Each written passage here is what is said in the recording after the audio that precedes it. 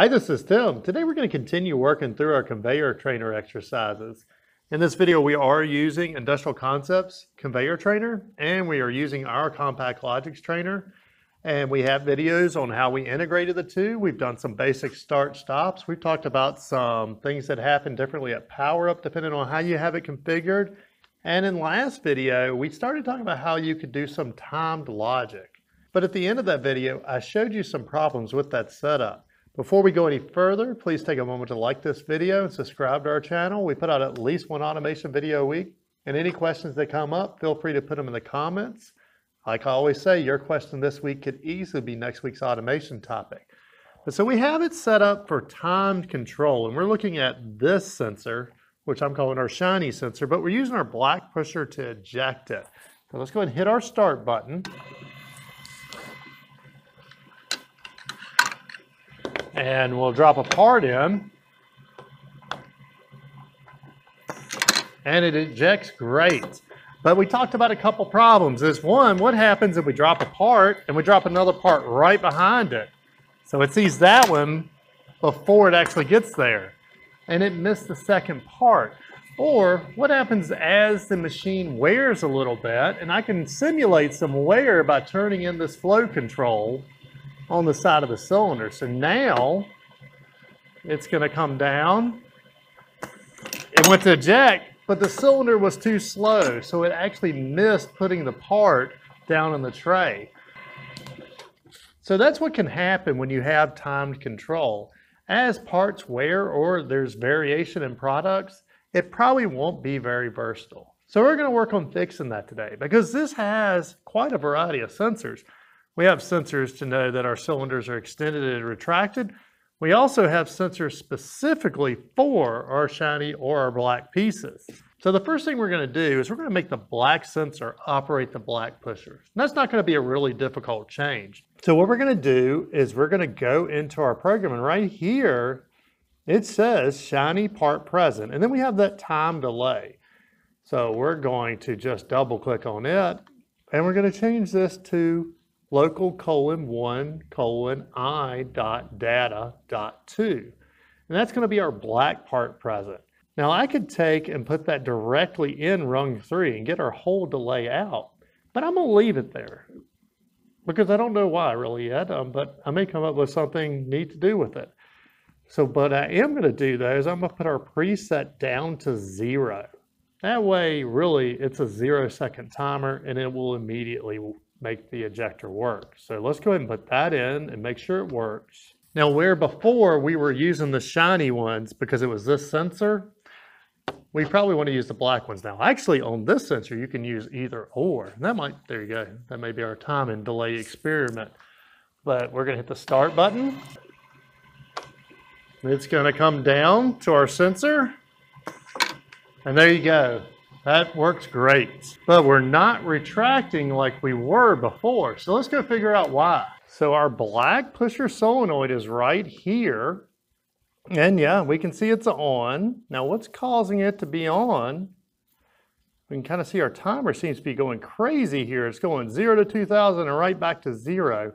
And mainly, we need to figure out what is going on. Why is the part eject delay done staying done? Because before it would drop out, and the reason why is over here this is plastic and this is an inductive prox. So just like the black sensors wouldn't sense underneath the shiny one, this piece of plastic wouldn't sense, but now this pusher senses anything, and so it's come out but it's still seeing a part, so it's still trying to eject. So here's where we are going to add our sensors on the back side to handle that. So we won't even have to look at this to manage ejecting this part. All right, so let's make sure we remember how we program this to make the black pusher go out. So here's our black pusher output. And we have this 2-second right now extended time. So we were going to extend for 2 seconds and then we retracted. But now we have the sensor in the way. That's not going to work. But we have awesome switches, and that's what we're going to do is we're going to use our switches to replace it. And then we have right now, if our solenoid is on, or the part eject delay, which is coming from right up here. So what we need to do now is, one, we only want to look at this black part present the moment we see it. And then we need to ignore it until the part clears. And we're going to do that with a one-shot bit. So let's go to rung 2. And right here after our part eject delay, we're going to go to our bits tab. And we are going to drag down an ONS, one shot. And we're just going to call this our black part one shot. And we'll need to create that. So right click it and click new. And it'll be a Boolean type. And what that's going to do is it's going to only look at this that one time.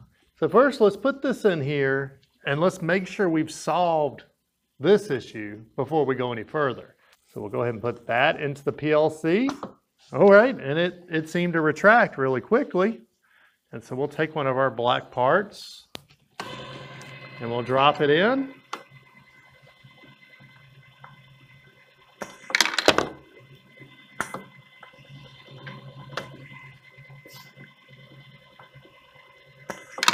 All right, so we got a long delay going back, and I don't know, is our machine fixed good enough? Do we even need to deal with these switches? Because, you know, they're a couple $100 a piece probably. So let's drop another one in just to be sure. Looks good. But all right, now let's drop one in. Let's drop another one in right behind it. Uh-oh. So we still got a problem. Mainly has to do with all that delay we had to have because, you know, as our cylinder gets old and rusty, it may not operate the same.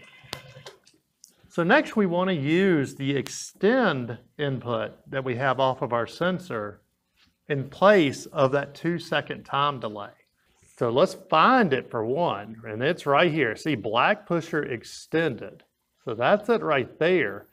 But if we go to our controller tags and open up our local inputs, and right here we have black pusher extended, and that is input number 6.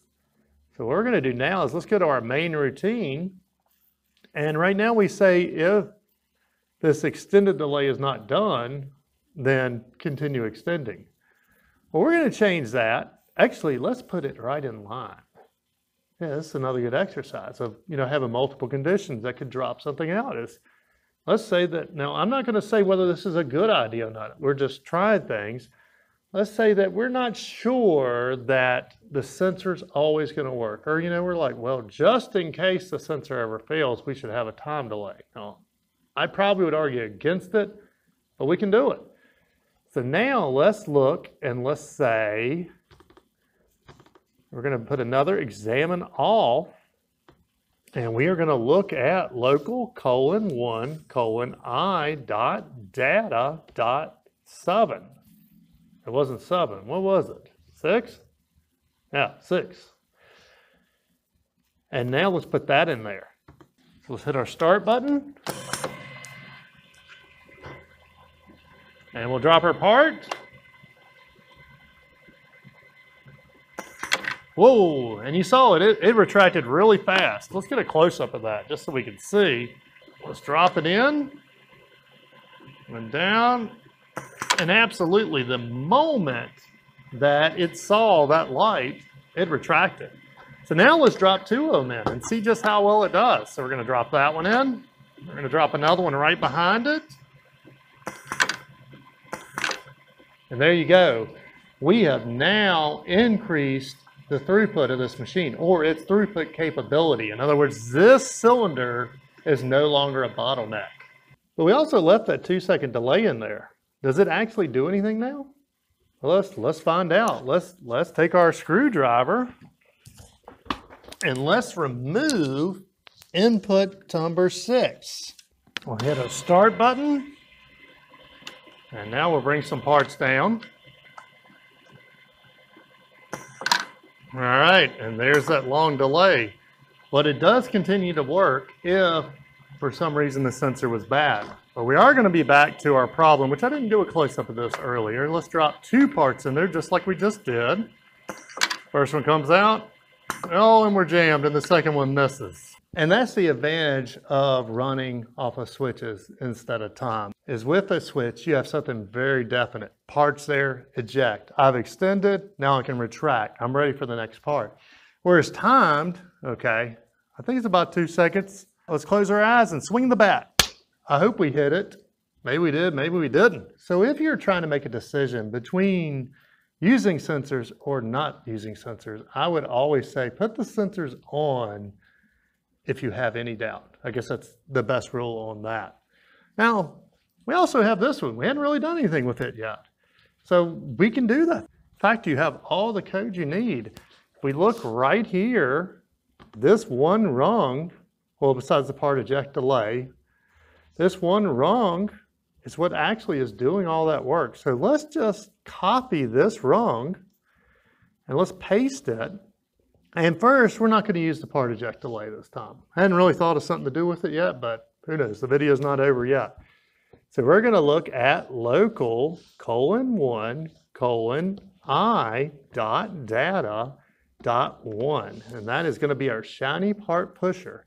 Now, important, we cannot use the same address here for this one shot. And man, that would make a good video, but as long as the last one that we went on a rabbit trail was, I don't want to do that again. So we're mainly going to change this to the shiny part one shot. So we'll right click it and we'll need a new one of those. And then we're not even going to use the timer because we're confident now. We're going to take our timer out. We're going to say we don't need that. What we do need is we need to be looking, instead of looking at the black pusher extended, we need to look at the shiny pusher extended. And that's going to be local :1:I.data.4. So there's our shiny pusher extended. And then our shiny pusher solenoid is local :1:O.data.1. And we'll want to drag that to right there. And there we go. This should work. Let's find out. So we'll put this in our program and we'll hit our start button. So we'll drop our part. There we go. So now we should be able to drop our black part. Pretty cool. So let's drop multiple parts. So first we can start by dropping that. Yep, that one got there. Yep, that one got there. So we should be able to just drop them all. Shouldn't matter the order or anything.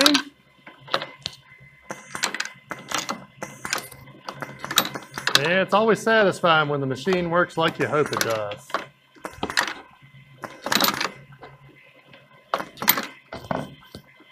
So I think this is a good place to stop this video. What did we learn today? We learned, well, hopefully we hit the point home that if you can use sensors, use sensors. Time is not always a good, repeatable, reliable method of control.